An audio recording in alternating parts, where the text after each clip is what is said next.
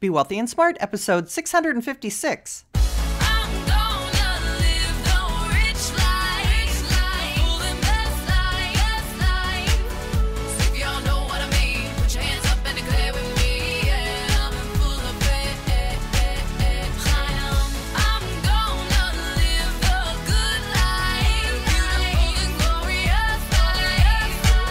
Step into a world of wealth and financial freedom without budgets, boredom, or bosses on Be Wealthy and Smart. And now, here's your host, Linda P. Jones.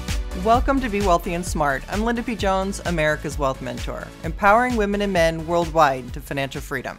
On today's show, I'm going to share with you a question that a young person had about continuing to contribute to his 401k or saving for a down payment on a home, and why I have a different opinion than the advice all of the other experts gave him. Recently, I came across a question that was on yahoo.com, and it was this. I'm a single 27-year-old male. I am beginning to save for a down payment on a home. I currently contribute about 17% to my 401k. While that is great, it doesn't leave me much room to save for a new home. I am looking for perspective about lowering my 401k contributions to help save up for a down payment on a home versus maintaining 401k and lengthening my home buying timeline.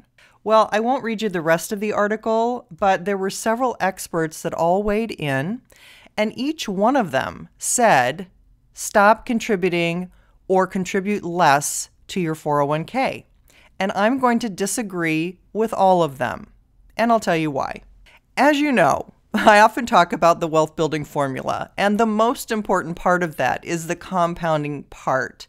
And when you have time on your side and you're a young person, that means you can compound for the longest period of time, which means it's going to be the cheapest for you and the easiest for you to grow wealth over time when you start young. So to discontinue his 401k payment is going to mean that he's going to have to start later. And here's what I mean. He's 27 right now, and he doesn't say how much he earns. He doesn't say how much he's contributing to his 401k, only that it's 17%, which is fantastic. That's great. And he's already getting a good start on contributing healthily to his retirement. But we don't know how much he earns, and we don't know how much he's already put into his 401k. But let's just say he was contributing $5,000 a year at 10% over 40 years. That would grow to $2.6 million. If he waited until 35 to start contributing $5,000 a year, earned the same 10%, but contributed for 8 years less because he started later, he would not have $2.6 million. He would have $1.2 million. Now, he would have put in $40,000 less, but he's missing $1.4 million from that late start, that extra time of compounding that he's not getting. So you see, telling him to stop contributing to his 401k is going to cost him essentially $1.4 million. That's if he could start up again at 35, assuming he had enough for his down payment and could have afforded his house and saved his money in 8 years. Now, the other thing we don't know in this question is how much the down payment is. Nobody asked him, how much are you making now, and how much is your down payment going to be? So the very first thing he needs to do is set a goal. How much does he need for his down payment? Now, that is typically going to be a function of the cost of the house. And so many people will say a 10% or 20% down payment, but there are loan programs that for first-time buyers give you different opportunities. For example, when I bought my first home, I only had to put down a 3% down payment. So what I would say would be for him to meet with a mortgage broker and find out as a first-time buyer what the deals are out there and if he, in fact, can put down less. So we need to know what his goal is. We need to know how much the house is going to cost. We need to find out exactly how much he needs to save up so he'll know when he reaches his goal. Otherwise, we have no idea how much he really needs to save. The next thing he needs to do is find a way to make more money.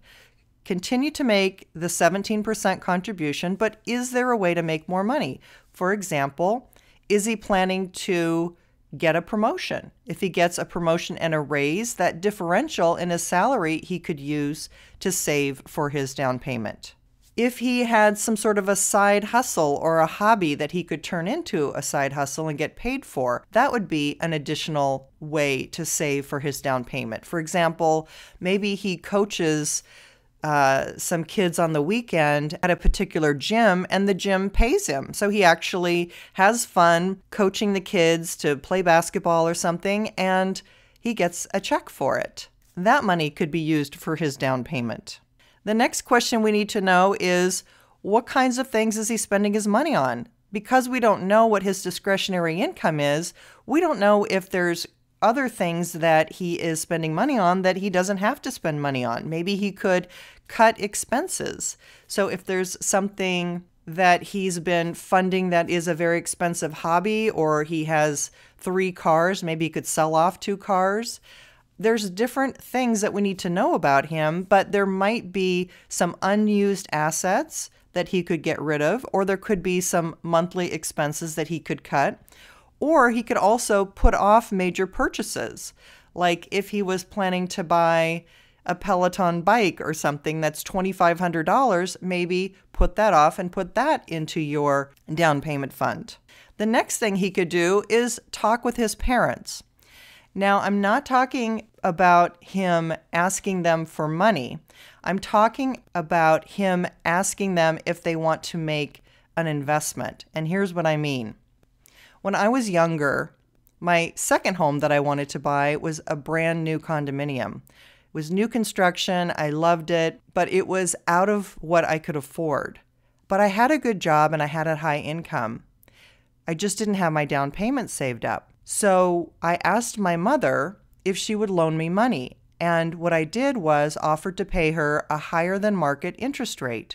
So she would be my banker. I would loan money for my down payment, and I would pay her much more interest than she could get in the bank. At that time, interest rates, I think, were around 4%, and I gave her 8%. So I was happy because I got the money I needed for my down payment. She was happy because she got double the interest that she would get having the money in the bank. And we set up an amortization schedule that showed when I would make each payment and what would happen if I was late or if I didn't make a payment, which of course I would never do. She knew I was responsible and good for the money. So what I did was set up that amortization schedule that showed me what my payments were to her over 5 years, and I paid her off in 5 years. She was happy, I was happy. It was a win-win. So that's something that you could talk to your parents about that they might be able to do for you. And here's the final piece of advice. Don't loan money from your 401k for a down payment on your home. Although it is allowed, if you leave your employer, you have to pay that money back right then. And if you don't have that money, you'll be charged as if you took withdrawals prior to age 59 and a half from your 401k. So you'll have a 10% penalty, plus you'll owe tax on the money. So that's my reasoning why I differed from the other experts. I hope you liked my explanation. When I saw that they all told him to contribute less to his 401k or stop contributing to his 401k, my brain exploded. All I could think about was, of course, the wealth building formula, money compounding in time, and how that was really messing up a super great situation that he already had set up for himself by starting to contribute 17% to his 401k at age 27.